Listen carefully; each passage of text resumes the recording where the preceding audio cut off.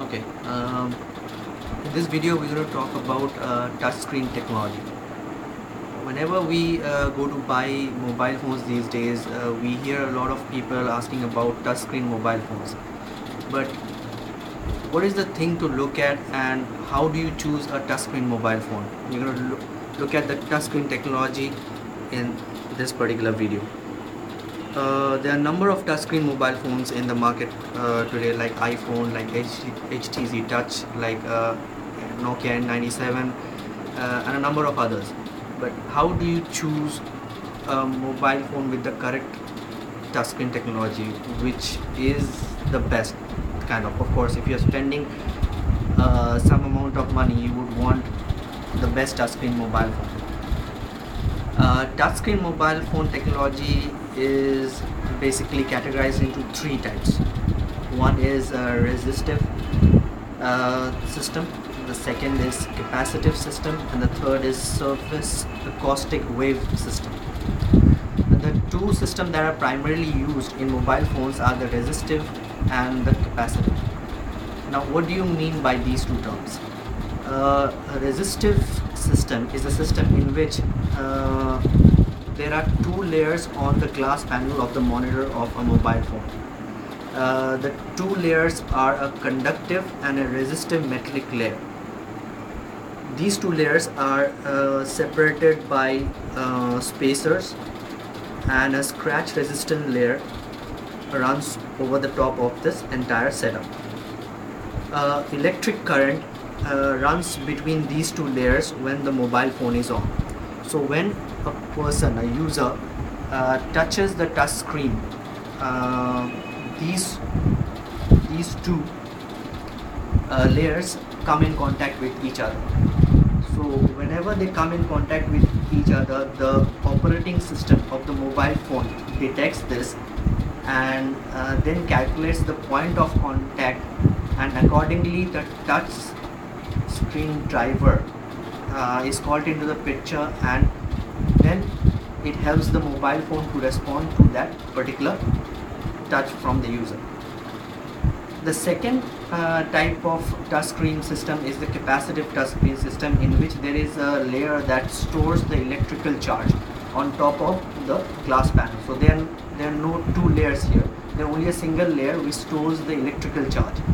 So whenever a user touches that particular layer or the touch screen on that mobile phone, some amount of charge is passed on to the user's finger or user's body, and the charge in that particular space where the user has touched is reduced on that touchscreen interface. So now the difference between the charge on the remaining parts of the touchscreen and the point where the user has touched is calculated by the touchscreen driver, and accordingly it helps the touchscreen system along with the operating system that is on the mobile phone to react to that touch screen. Preferably, according to technical people or according to a lot of books, capacitive touchscreen is much better than a resistive touchscreen.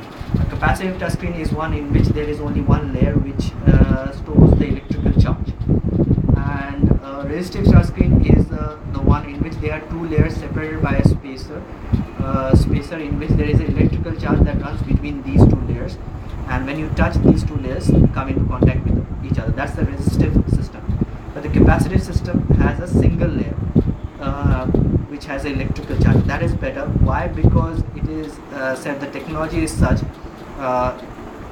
it allows, or it throws light, or it accepts light and reflects 90% of the light that is coming onto the surface, the capacitive touchscreen that is.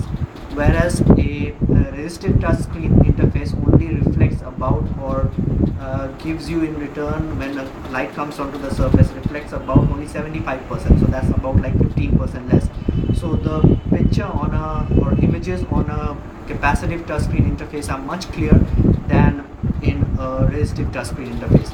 An example of a resistive touchscreen interface would be a Nokia N97 and an an example of a capacitive touchscreen interface mobile phone would be an iPhone 3G, or whichever model, basically iPhone models. Um, so whenever you go and your touch screen is one of the highest criterias of choosing a particular mobile phone, I would prefer you go towards the iPhone and HTC touch mobile phones rather than the Nokia N97, because these phones have a much better touch screen, as they have the capacitive touch screen system than the Nokia N97, which has a resistive touch screen system.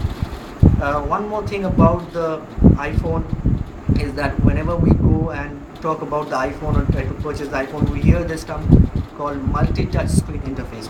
Now, what is a multi-touch screen interface? Does it have multiple layers when it sensors with sensors in it when you touch that screen, and it reacts according to the pressure, the amount of pressure that you put on it?